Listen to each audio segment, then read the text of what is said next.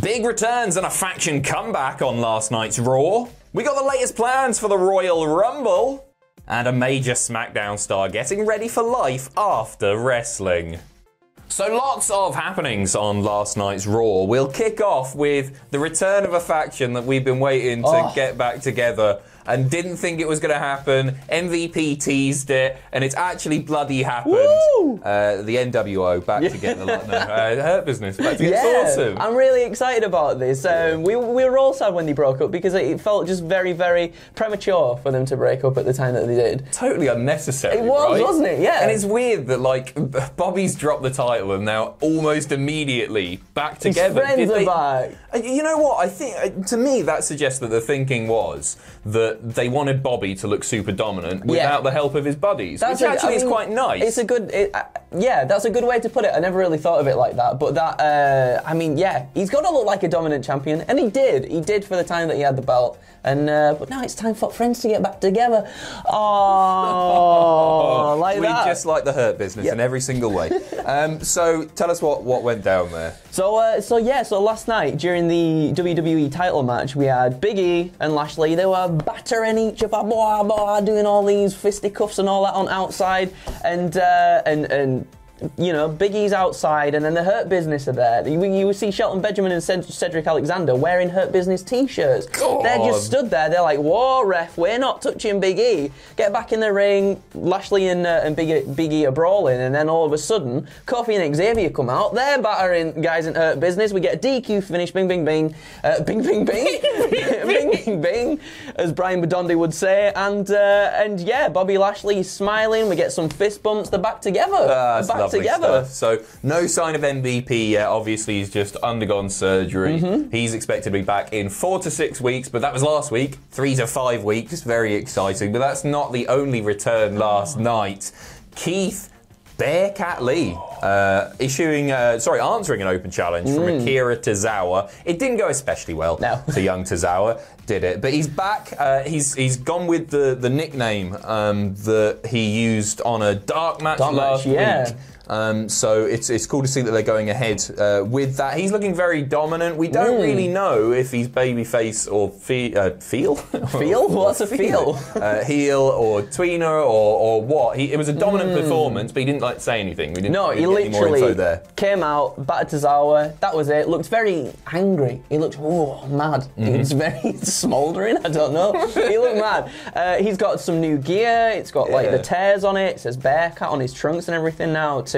I just hope we see more of him on TV now. Yeah, me too. Yeah. And to me, he wasn't really a guy that needed freshening up. Not in the slightest. I don't know what the thinking is. I don't know. I like the Bearcat name. I like. I think that's kind of cool. It's paying tribute to Edward Wright, who was like in the 50s, a really, really popular babyface, despite being black and helped sort of with segregation and removing segregation in wrestling, which is amazing. But he got massive cheers despite the colour of his skin back at a time where that rarely happened. So that's a really cool tribute to be paying for sure. So yeah, good luck to Keith Lee. Hopefully they properly get behind him this time. I hope so. I really do hope so. He's grand.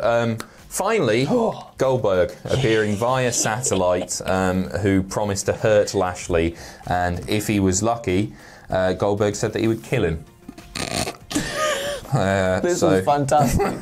This was fantastic. All leading off from when Lashley attacked Gageberg, even though in Lashley's defence, Gageberg jumped on his back. And Lashley didn't see it. So Lashley's just like fight or flight, you know, someone jumps on your back, you're gonna get him down, aren't you? You're gonna lock him in get him down. So really, Gageberg is in the I love that. Is in the wrong here. So I agree. Bobby Lashley, batter Gageberg and Goldberg. Please, both of them. You know what? I'm glad that this isn't happening for the WWE title. Yep. That's cool. It's a one-on-one match, and if Bobby Lashley goes over, fine. It's happening in Saudi Arabia. It's not been formally confirmed yet, but it was reported by PW Insider that is the idea for the build. Money. So yeah, expect to see Bobby Lashley versus Goldberg there. Moving forward a little bit to next year, the Royal Rumble location has been confirmed. Where's it going to be? It's going to be at the Dome, America Center in St. Louis. There you go. Ooh, Don't big really one. know. Is that a big one? Oh yeah, it's apparently, it says here, look at this, noted in a press release, WWE, that it's the largest venue to ever host a Royal Rumble. Oh wow, So I don't know anything about US locations. is that a big one? Well, apparently so, it says it here, There Adam. you go, it is big. That is a big venue then, so get your tickets when they go on sale. I don't know what else to say about that. I love the Rumble. Saturday, which is cool. That was even Really, better, really isn't happy it? about That's so that. cool. Like, I love that because it means that a lot of people obviously aren't going to be working on Sunday. Sorry if you are, but it gives you a bit of a day to relax. You can recover. celebrate. Yeah, especially for fans like internationally, we can stay up super late for it. It's cool. We can celebrate when Xavier Woods wins the Royal Rumble. Yeah, he better do. Yeah, I'm saying it now. I've been saying this. I want to see a nice friendly match for the WWE Championship between Xavier Woods and Big E. What are you laughing at me for? Just a nice friendly match. Okay, yeah, it's not going to happen, is it? No. And speaking of locations, AEW Full Gear location has been confirmed. That's taking place in the Target Center in Minneapolis, Minnesota. About a 20,000 capacity. I know that much about it.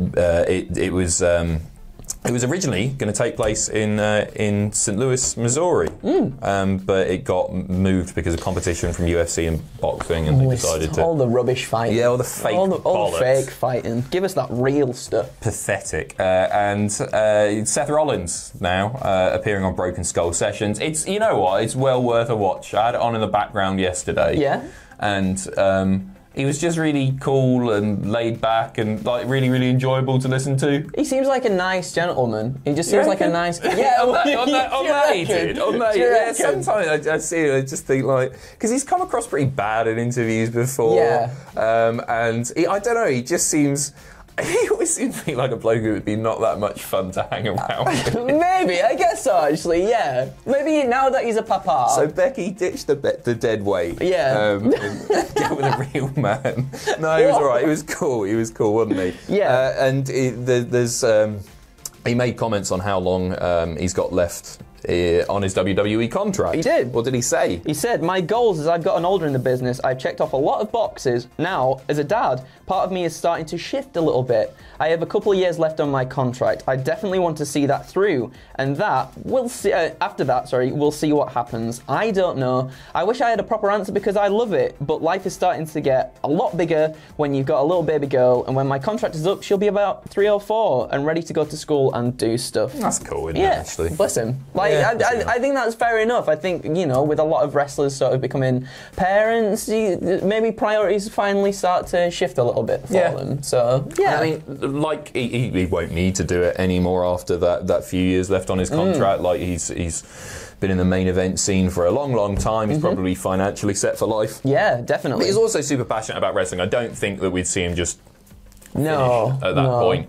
We never see wrestlers just finish at that point. No, they always come back. Yeah, right? they always do come back. But yeah, Seth Rollins, he'd have nothing else to do. No, he'll turn up somewhere. Swing his hair about, head back home to all of his lame, shouty music. His kid about, "Wah!" Are you alright? No. And finally, speaking of kids, Ronda Rousey is a mum. Isn't this lovely? Andrew wants to swing it about. That's there on my notes. She said she's giving birth to a baby girl, announcing the arrival on Instagram. And that's lovely. I'm not going to try and read it. I was going to say, do you want to try and pronounce the name there? No. It's Lucky... This is just racially insensitive. Yeah, paying homage to Travis Brown's Hawaiian roots, of Amazing. course. If you know how that's pronounced, please let me know in the comments. But sending all of our love, definitely, to Rhonda and Trav, and also to Seth, who is a lovely gentleman. Is a lovely gentleman. Right, that's us. See you in a bit for some more news. Bye-bye. Bye.